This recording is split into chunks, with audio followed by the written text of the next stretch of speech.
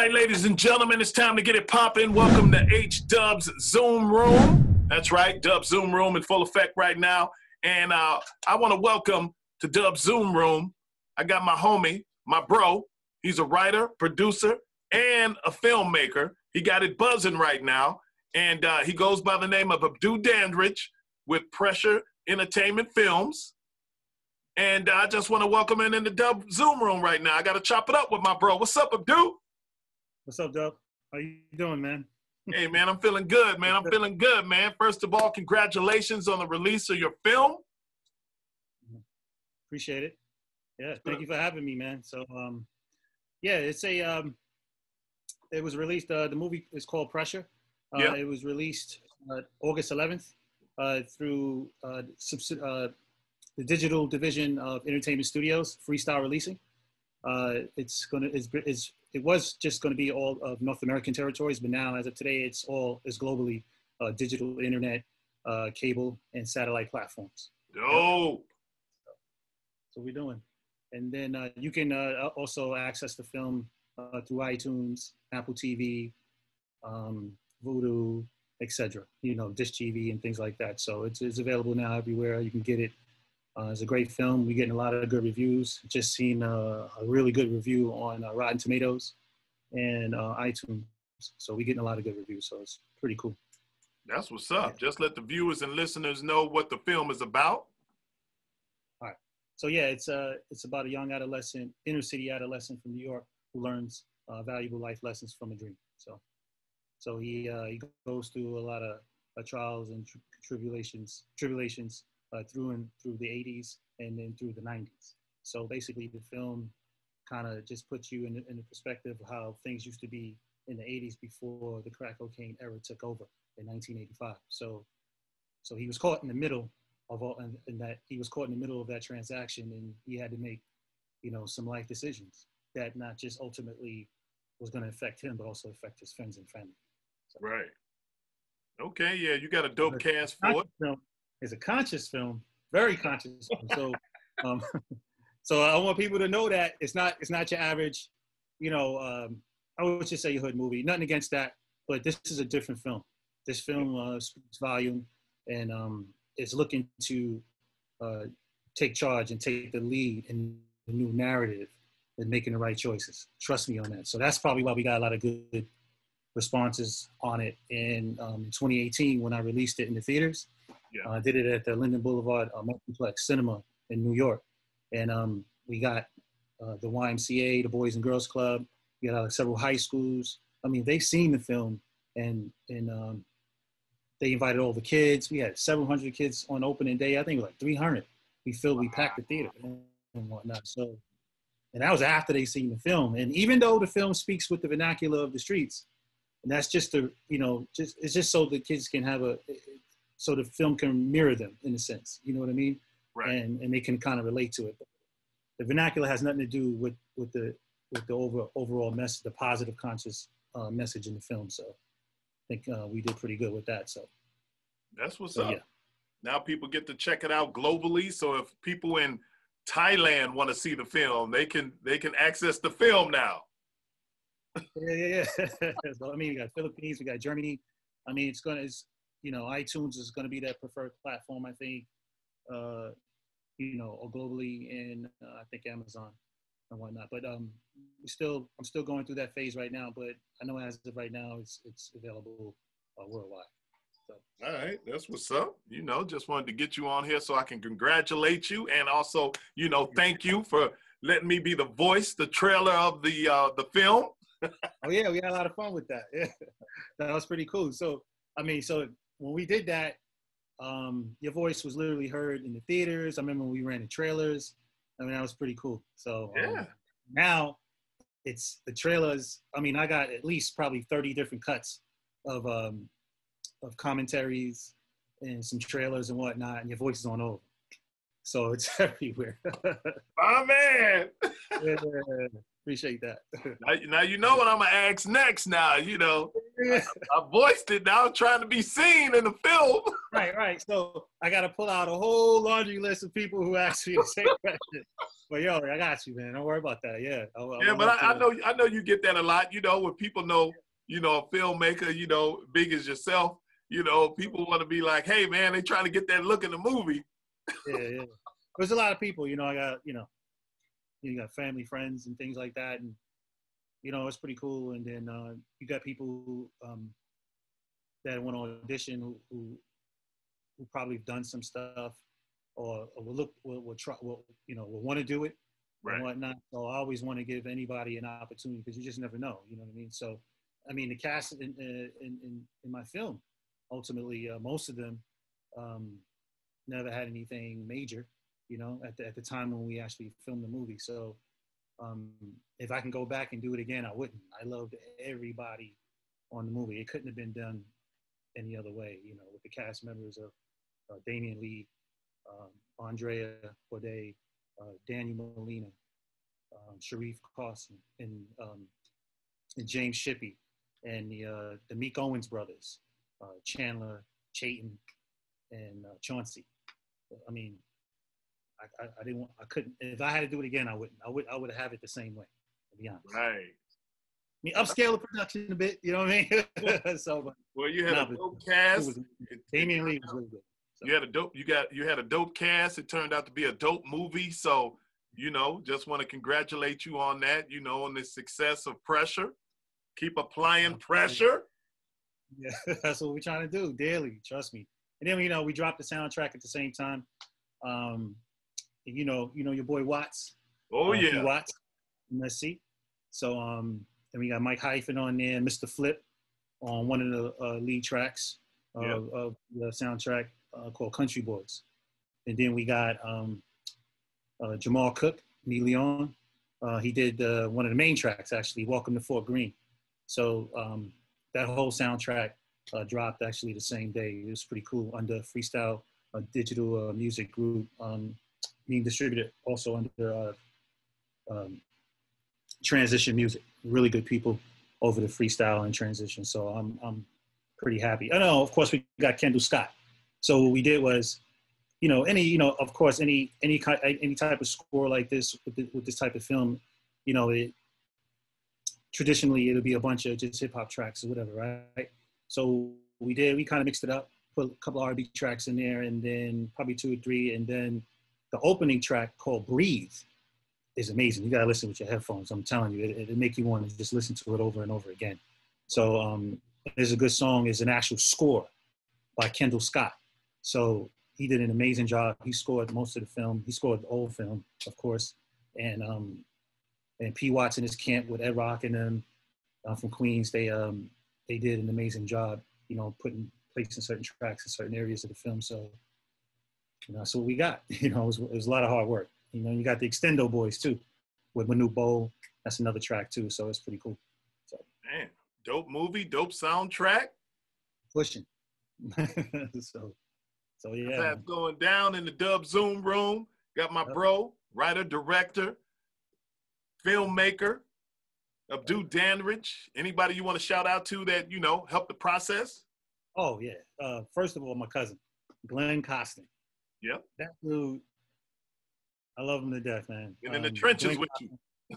Yeah. And what? The trick?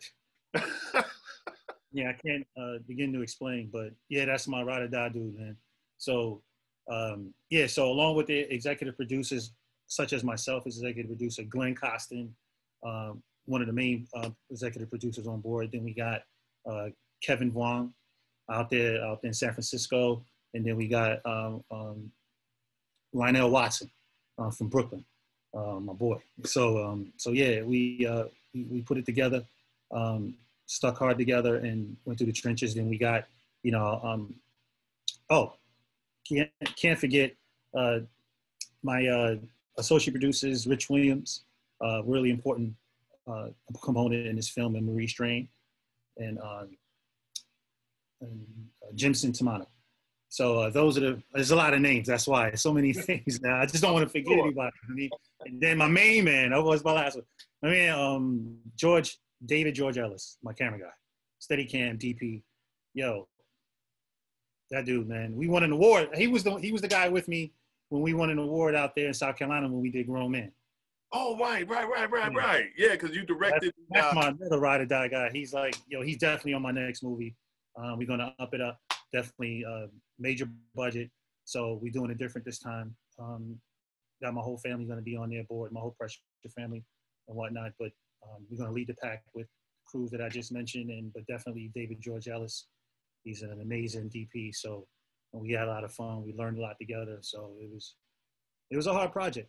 Coming of age story in New York, trying to capture the essence of the 80s and then the 90s. It was pretty tough, but we got through it. Yeah, I'm sure. You try to do those films. I know they had one film. I forgot what film it was. I think it was Harlem Nights.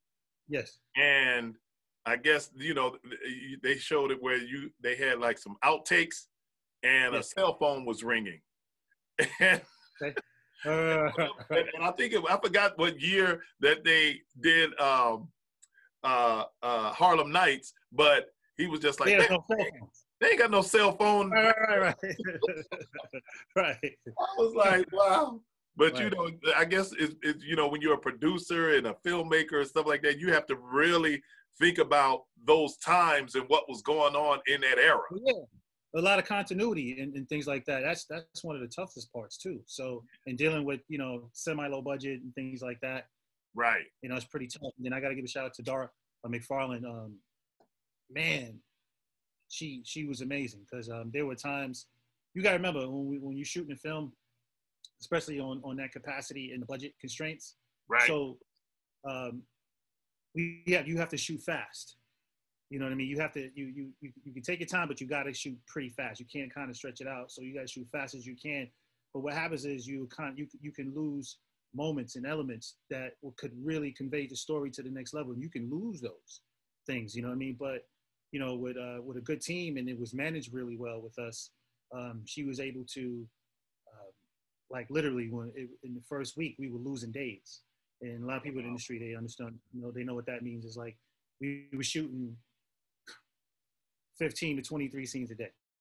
Man. Okay. So, yes. So normally you doing 3 to 5 or whatever, but we were shooting that many scenes, and what was happening, we were kind of losing, so then we had to put them on the back burner. So she was pretty well tuned in to the project with me. So by the time we was done for the day, those scenes were already lined up, for another day or whatever the case may be. And also the new reports that went out already. So she was on board. Like it was, we managed this very well in the very beginning. So when it happens, when we come across these obstacles, you got to be able to drop and roll and move fast accordingly with it. So we was able to do that because of the team that we had.